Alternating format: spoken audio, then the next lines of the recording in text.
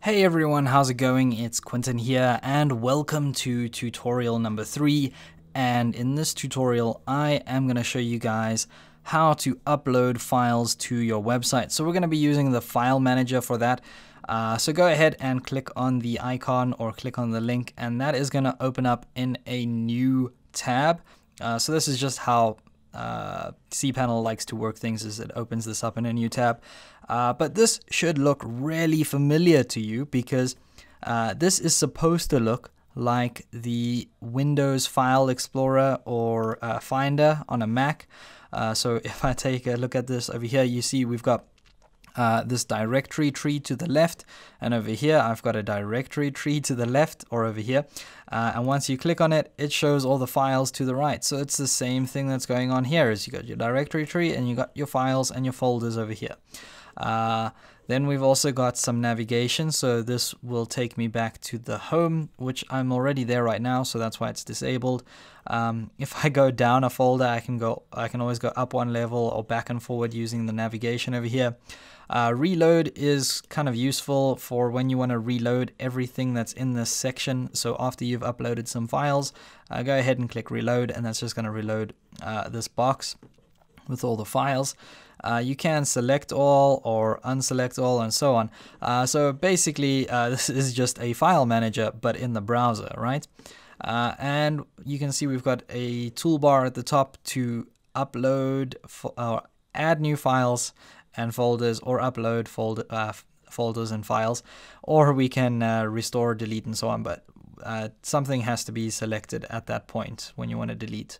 Anyway, don't just delete stuff that's over here, please. We need to go into public HTML, so I'm going to go ahead and click on that, and you can see that's opened up the public HTML directory here. And public HTML is where we want all the folders or all the files that we want users to be able to see need to be uploaded to our public HTML directory, so that is what users see when they visit the site. And you can see right now I've got an index file over here, and there's also CGI bin, which is empty. But let me go up a level here, and I'm gonna just delete these files. So this index.php file is the coming soon page that's currently displaying, and I'm gonna get rid of that and upload my own file. So let's select them, click delete, trash the files, bam, they're gone. If I go back to the domain josiecorp.com and refresh, you can see it now says index of, and there's nothing here. So basically what is happening is, because there's no index page, the browser is trying to give me a list of any other files or folders that might be in the public HTML directory. And the problem is there aren't any, so nothing's showing up. But if there was something, then we'd have a few files showing up here. And if there was an index file, then instead of showing the index of the directory, it would actually load the index file that I place here. So that's exactly what I'm going to do. I'm going to upload my own index.html file, and I've already created it. It's the most awesome website in the world. Basically just the standard HTML5 template that you would have learned how to make in my previous tutorials. Yeah, we've got a title, I'm about to go live on the internet, and we've got a heading that says, OMG, I'm live on the internet. So just make sure that, the only reason I'm reading that out is so that you guys can see it, because I'm going to upload it, and I want you to see the same thing over here. Did I just, wow. Okay, let's put you back there. I just pulled it out of its place. Anyway, so what I want to do now is upload a file. So I'm going to click on upload, and that's going to open a new tab. And I'm going to drag my index.html page that I want to upload into this box. And there we go. It's uploaded the file. So if I come back to my file manager and I hit reload, I can see that my file is now here. And I can see the file size, the time and date it was last modified was today at 8:08, which is the time right now. And then we've got permissions, which I'll talk about quickly after this. But let's quickly refresh this page. So I'm going to hit refresh, and you can see, OMG, I am live on the internet. So that is my index page showing up on the server, which is pretty awesome. So now people can see my website. And yeah, if I go ahead and highlight or click on this file, you'll see I can also copy it, move it, download it, rename it, or edit it in one of the code editors. So there are 3 editors here.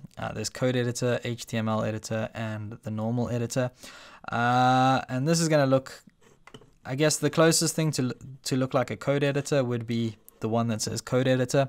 And so yeah, if you ever want to edit files directly on the server really quickly, you can go ahead and click on that. But I usually just download files and then work on them in Sublime because it's, you know, much easier to use, and then I'll upload them again back to the server. Then we've got permissions. So by default, permissions for files are usually 644. So let me highlight this, click on permissions, and you can see we're able to change that. So permission right now 644, but as soon as I start ticking more of these boxes, these numbers change, right?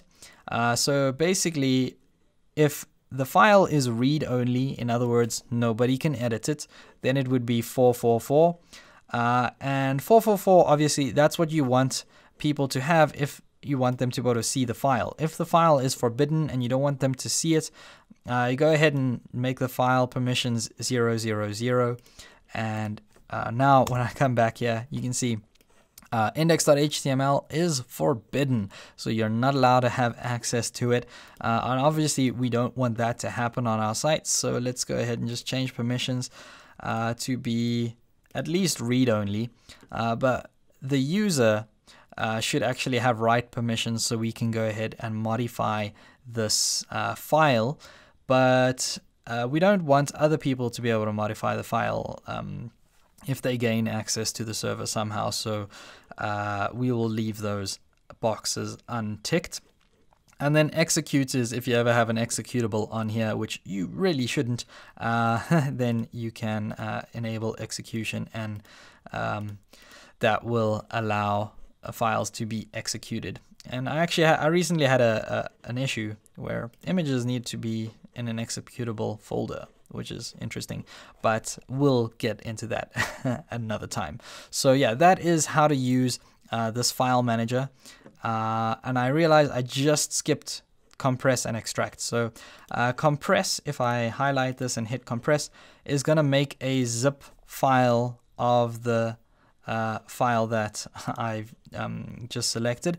So I could go ahead and click compress, and obviously extract would extract the file, but I'm not going to bother about doing any of those things because you guys know how to unzip and zip files. So that's just available in this file manager if you ever want to do that. And that is all I have for you in this video. So don't forget to subscribe. Please feel free to leave a comment, like, and share this video. It's really going to help my channel grow, and I'll see you guys next time.